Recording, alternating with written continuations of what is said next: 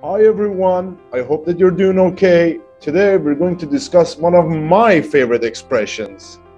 So let's see what I've got for you. Alright. A snowball effect.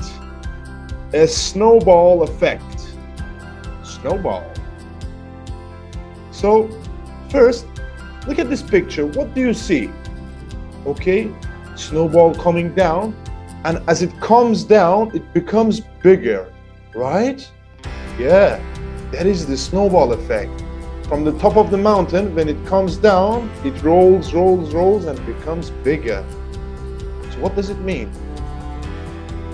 The aspect of momentum in every event and how they build upon each other. Okay, this definition is a little bit vague. Let me tell you. One event leading to another bigger event, leading to another bigger result. All right? So you start from a small start to a bigger result, to a bigger result, to a bigger event. That is called a snowball effect. For example, Grant is a very good investor and knows how to handle his money. So he makes money. So he has wise, successful investments in what? Real estate. For example, he buys a good shop and rents it out, makes it into a cash flow. He has good investment in stocks. He makes, dividends. He makes good profits. He has good investments in crypto. For example, he buys good coins.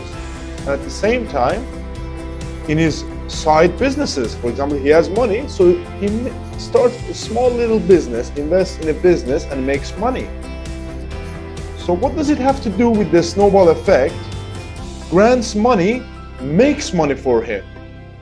So his money gets bigger by itself, right?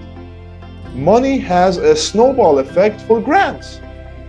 Money has a snowball effect for Grant. So my friend, if you want to be successful in this life, and if you want to be very, very powerful, you have to let your money work for you. You shouldn't work for money. Money should work for you. I wish you the best. Make sure to subscribe to my channel for more. I think I should become a motivational speaker after this, but we'll see. In the new chapters, maybe I come up with my own ideas about investment as well. Wish you all the best.